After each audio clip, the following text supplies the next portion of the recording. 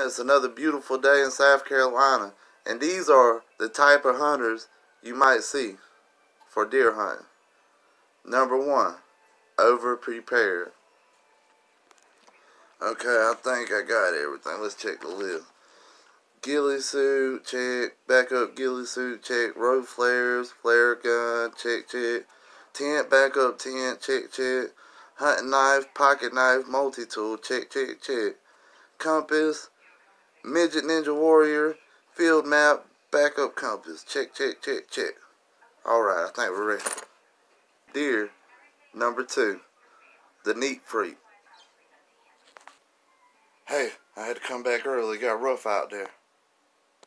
What happened, Jeffrey?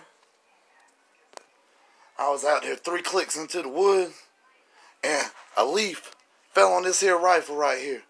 And I field stripped it, and I found 2 hairs. I had to leave. The bullet expert. Deer hunting, number 3. What you hunting with, regular bullets? This right here is a solid silver hollow point filled with cyanide dipped in white ash and leaves a sarin gas trail behind when you fire it. This thing will take down a deer if it turns into a wendigo or if it was a werewolf. It'll take down anything. Number 4, the storyteller.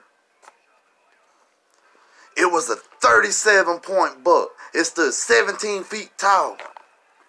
Hey Jeffrey, how's it got 37 points?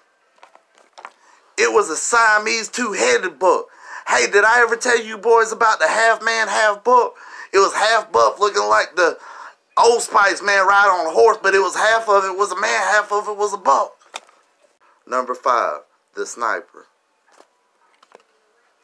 Dial it up 13 clicks for a quarter-mile trajectory. The wind's moving at 3 miles per hour west. I am a rock. I am a rock. I do not breathe. I just stay still, wait on the enemy.